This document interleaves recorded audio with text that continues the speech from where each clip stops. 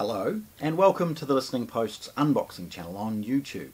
Today we're unboxing Yamaha's brand new NS-SW200, their little baby subwoofer that's designed to go with some of their sound bars and mini systems.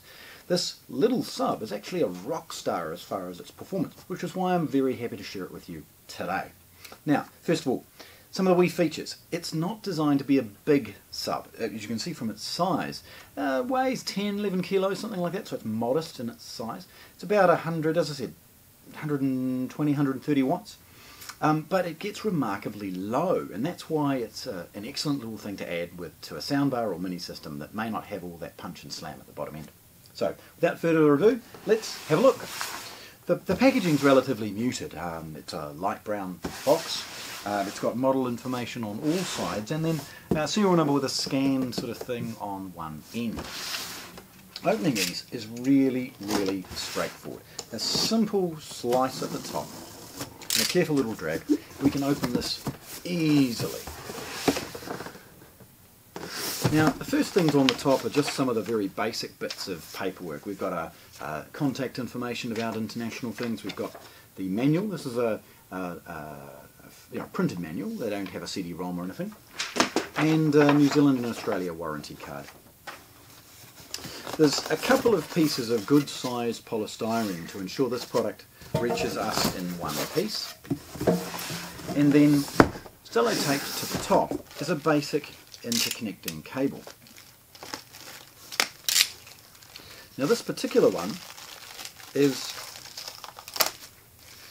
a big long 3.5mm mono control cable that enables this to be linked to a home theatre amplifier or soundbar so that when you turn it on, this turns on for you as well. So that's an excellent feature. Now that's about 5, 6, 7 metres long. Now this is a relatively compact sub, so getting it out is quite straightforward.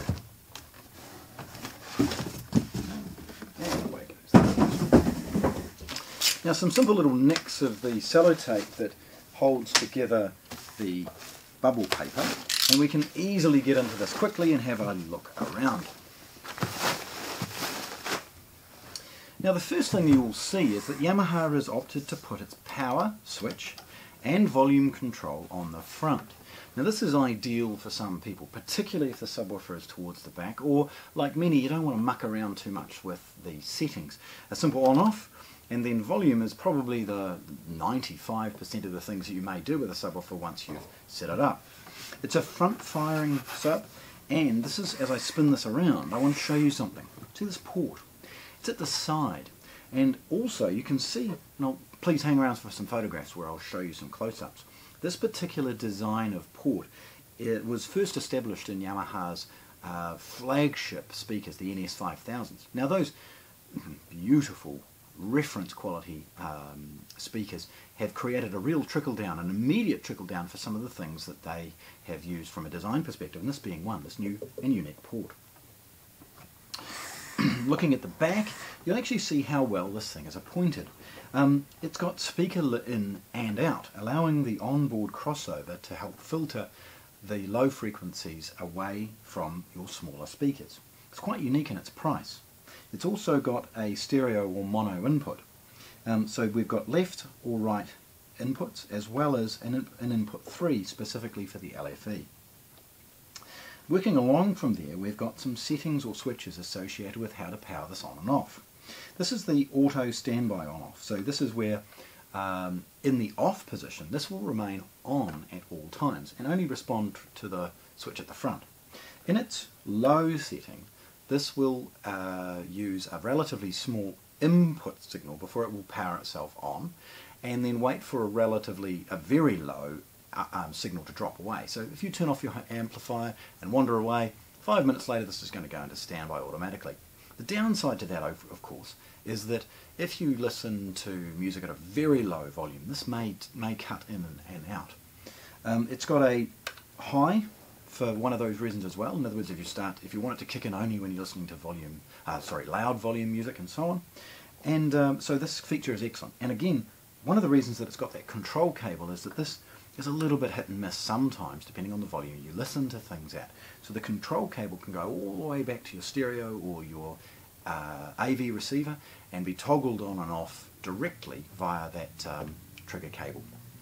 Okay, the next unit over here is of course the volume control. Now, this is a high cut or high filter. The subwoofer will always try to produce the lowest frequency it can. You're simply setting the highest frequency that you want. So if you've got very small speakers, this is going to be set a little bit higher. If you've got relatively large speakers or are just wanting to do the low frequency effect, then you're going to set that relatively low.